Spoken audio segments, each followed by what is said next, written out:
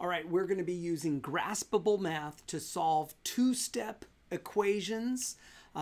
Two-step equations, pretty traditional. What's not traditional is the idea of using Graspable Math. It's an unbelievably powerful tool to help students focus on the algebra versus the arithmetic that they often get tripped up with while they're busy focusing on the algebra. So let's just get started on this because it's just way too stinking awesome. So we've got this equation, 5x plus 7 is equal to 52. We're trying to find the value of x that makes that 52 work. So we're in Graspable Math. How do I know? Because way up here it says graspablemamath.com and I've got my equation. How did I get that equation? I just, way up here in the upper left hand corner, I clicked on insert equation and I typed in the expression that I wanted.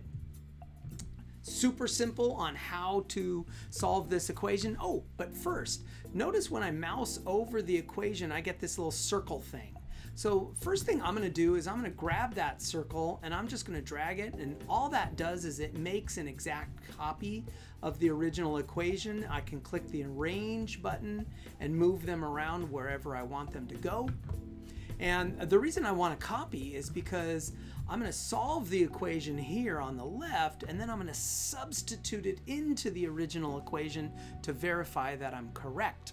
All right, so on this left side right here, all right, so what am I going to do? Well, I want to get rid of that 7. So in Graspable Math, it doesn't get any easier than this. I'm going to hold down the Shift key. I'm going to grab just the 7. Notice only the 7 is highlighted. Nothing else is highlighted.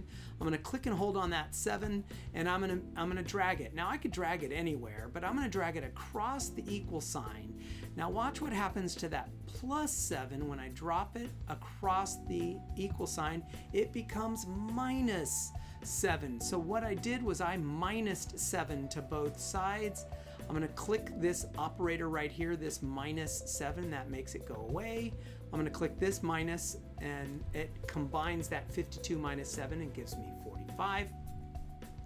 And then what am I going to do? Well, I want to divide this 5. I want to get rid of this 5. So I'm going to click and hold on that 5, and I'm going to drag it over here underneath this 45. Notice that's where the blue line is trying to put it.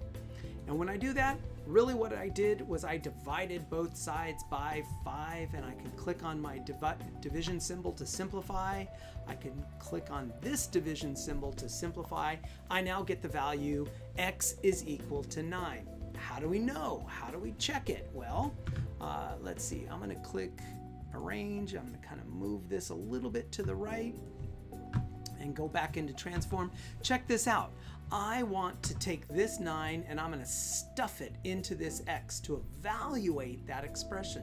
So I'm literally just going to click on that 9 and I'm going to drag it up into the x, and the x will be replaced by the 9. And now I just follow the order of operations to simplify. Now if I try and add before multiplying by clicking on that plus sign, it says nope, you are not allowed to add right now. So I click on this parenthesis because I want to multiply. So clicking on that parenthesis turns it into multiplication. It already was multiplication, but it really just highlights the fact that that 5 parenthesis 9 means multiply. So I'm going to click on that multiplication, which gives me 45. Now I'm able to add, so I'm going to click on the add, and it gives me 52. And because the left side is 52 and the right side is 52, that means my evaluation, or my calculation that x is equal to 9 is correct. Let's do one more problem before we wrap this baby up. So I'm going to click that new button. I'm going to click insert. I'm going to type in the expression. Oh, let's do x divided by 2 minus 5 is equal to, oh, let's say 7. So there's my expression. I'm going to hit done, and there we go. First thing I'm going to do is I'm going to make a copy of it because I know I'm going to evaluate my expression. Oh, let's zoom in a little bit. And on the left, we're going to solve the equation on the left, and then we're going to substitute it into the right. So the first thing I'm going to do, oh, golly, what could I do? Well, let's take care of this minus 5. I'm going to hold down the Shift key. I'm going to select that 5, and I'm going to move it to the right side, which really means I'm adding 5 to both sides. And that makes the 5 go away on the left side, and then 7 plus 5 gives me 12.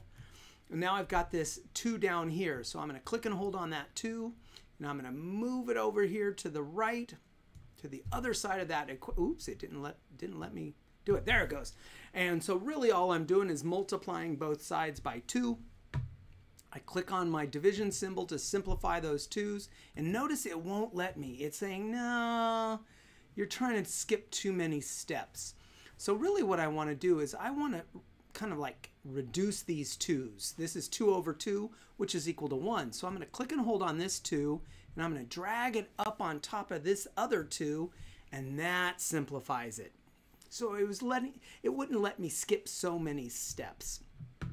And now down here I got this 12 times 2, which gives me 24. So now I think my value of x is 24. How do we check it? We're going to drag it into the other equation. So I'm going to click and hold on that 24, and I'm going to just insert it into that x.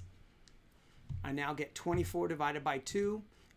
You know, it doesn't like the fact that I'm trying to skip too many steps. I'm clicking on that division symbol.